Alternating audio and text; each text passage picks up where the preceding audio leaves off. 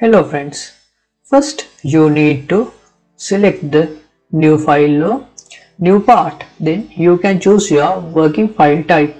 If you use this edit menu, you can select your prototype or your file format according to your purpose.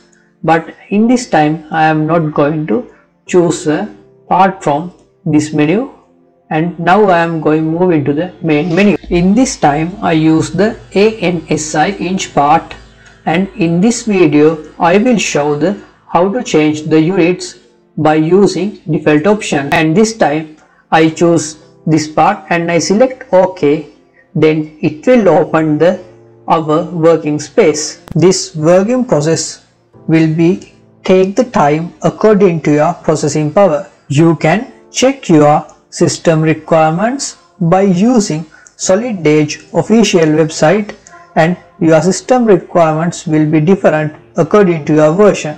In this video I use Solid Edge inbuilt screen recorder for record this video. In this process, first you have to change this synchronous mode into the ordered mode by right clicking on it, and now you need to turn on your planes by ticking on that plane option. As a first stage, you need to click on the sketch, and next you need to click on the front plane according to this video. Then you can see this kind of view. In this sketch I will draw my helical gear wheel part by using sizes, but in this time I am not going to use the inches, and now I am going to change my inches unit into the millimeters by using options menu. Now you can clearly see that settings changing stages in this video. Now my settings are okay, and now I am going to draw my helical gear wheel part by using circle tool. Don't think about the measurements and sizes, because sizes will be different according to your sketches. After drawn this first circle, next I close the sketch and I will again go to the main menu. Now I use extrude option to increase my gear wheels thickness, and this option will give a 3D look to our gear wheel. Please remember your extruding direction, because it will help you to in our last step. Now our basic design is okay, and again I select on the sketch, and again I select on the front plane by using front plane menu. In this step I am going to draw the teeth space part for generate the gear teeth. Then after creating this gear space part, we can cut off it and we can create our gear wheel design easily. In this sketch I am draw 3 circles for create the gear teeth space, and first circle size should be greater than our gear wheel. It means second sketch first circle diameter should be greater than the first sketch diameter. Don't worry about the sizes. You can change these sizes and measurements according to your sketch or your drawing. It will depend on your design and purpose. Now you can see how I change my diameters without redrawing or deleting circles.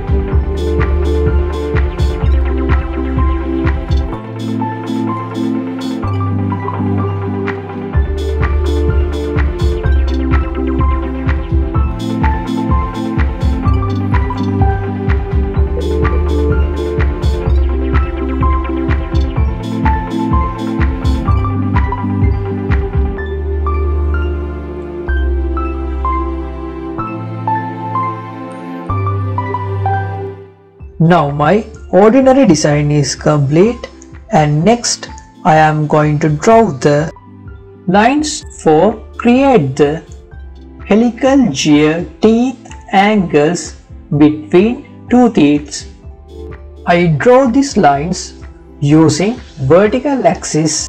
Now no need to worry about the angles, because in the next step I will show how to change the angles between two lines by using angle between two. After completing the basic lines, now I am going to draw the third line. Important thing is this line helps to mirror our angle to left side to right side. Please remember it before drawing this line. Now you can see how I change my angles using angle between tool. You can easily find this angle between tool from the toolbar by using dimension category. You can change the angles according to your drawing or sketch.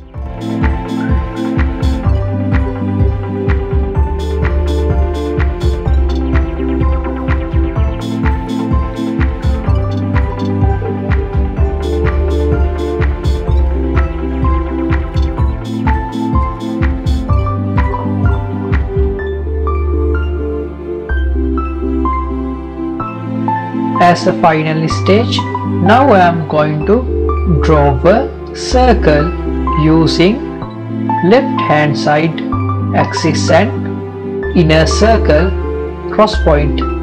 The cross point should use as a center point of the circle.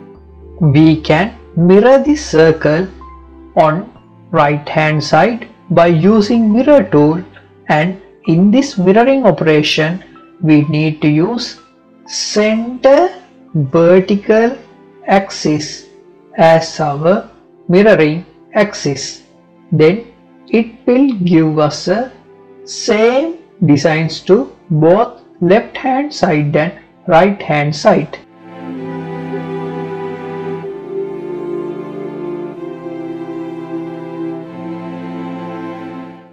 As a final stage of this second sketch, we can remove the unwanted parts of this sketch by using trim tool.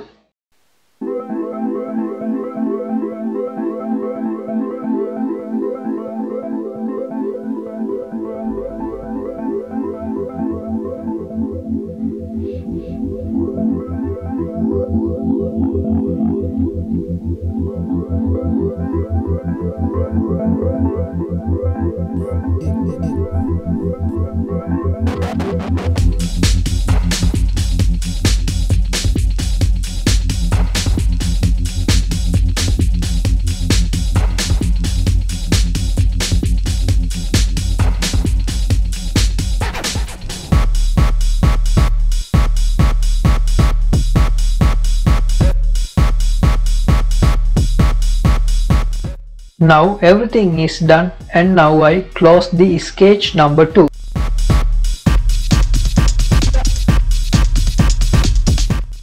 Now I am draw a tangent plane on the top of our drawed part, and this tangent plane helps to create our helical gear angle. And please carefully draw this tangent part by using more plane tool. This angle can be changed according to your drawing or sketch.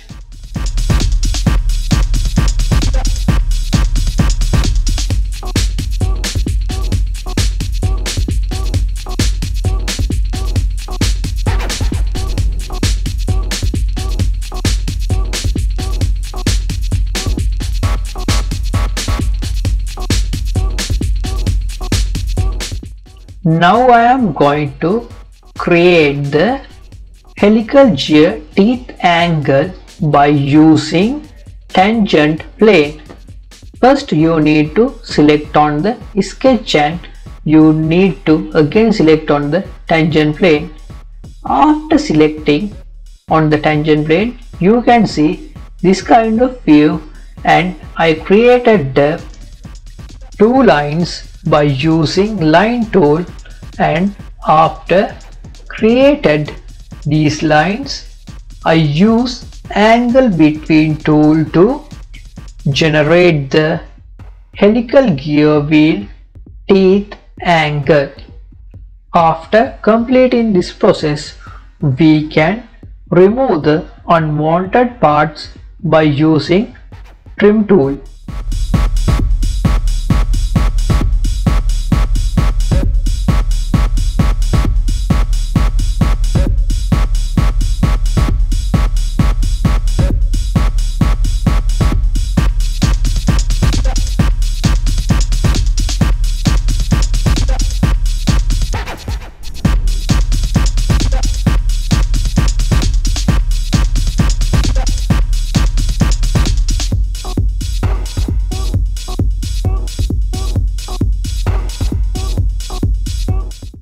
Now 75% of our project is done, and I close that sketch.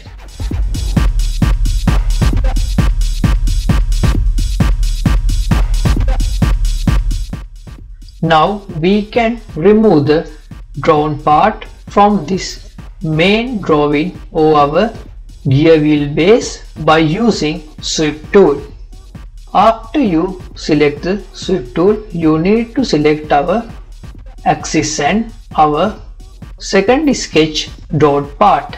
Now you can see the clear output of our main gear teeth space, and in this time I had to face some trouble because of my angles.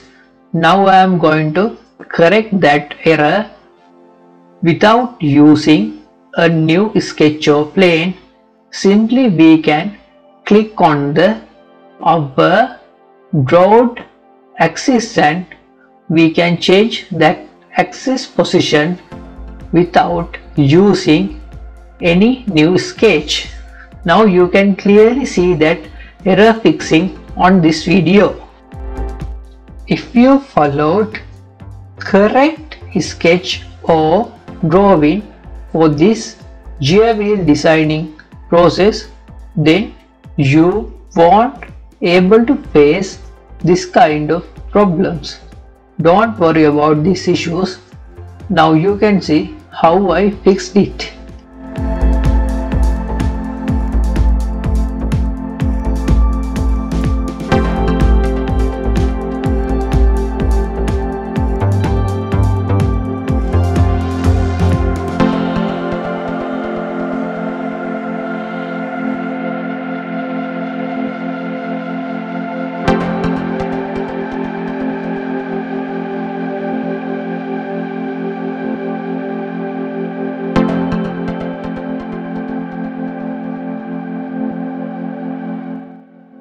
Now we can curve or round our edges by using round tool, and you can see how I curved my edges, and this tool helps to create a smooth gear wheel teeth.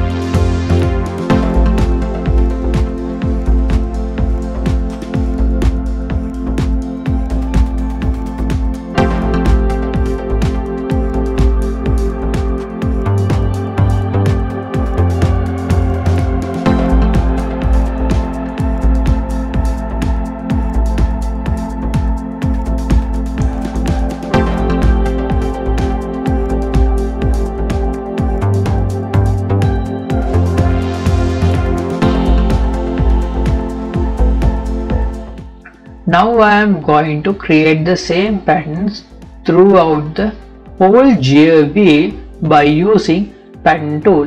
In this tool, you need to select our pattern, and next you have to select the center point of our drawing. Then you can see a circle. Now you have to increase that circle's diameter using our first drawn circled diameter. It means it should be same as the diameter size of first sketch or our main drawing. After click on that clockwise arrow key, we can see our gear wheel points on this drawing, and after closing this sketch, we can see our auto-generated gear wheel. As a special option, we can select our gear teeth count on the same process.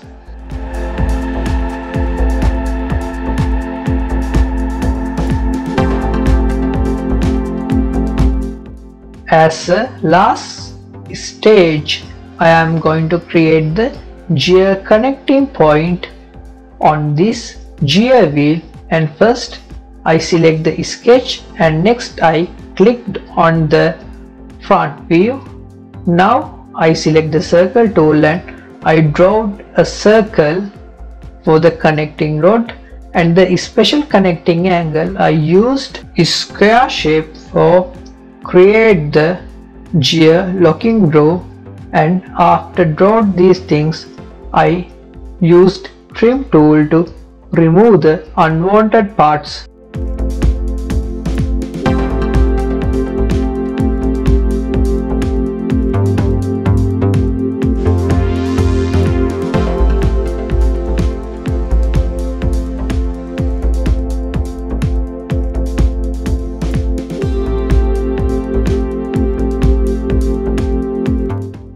Now I close the sketch and I use cut tool to remove that dot part from the main gear wheel.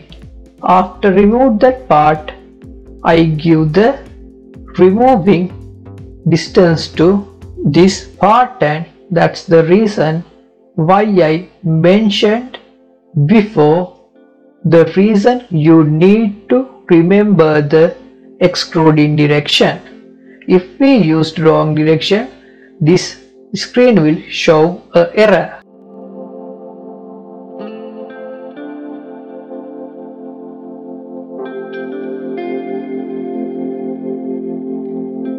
Now you can see our completed helical gear wheel.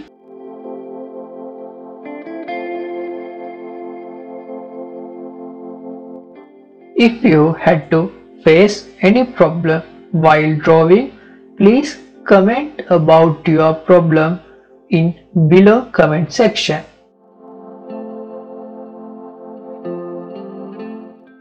If you like to watch this kind of video and about solid edge tutorials, please subscribe, like and share our YouTube channel.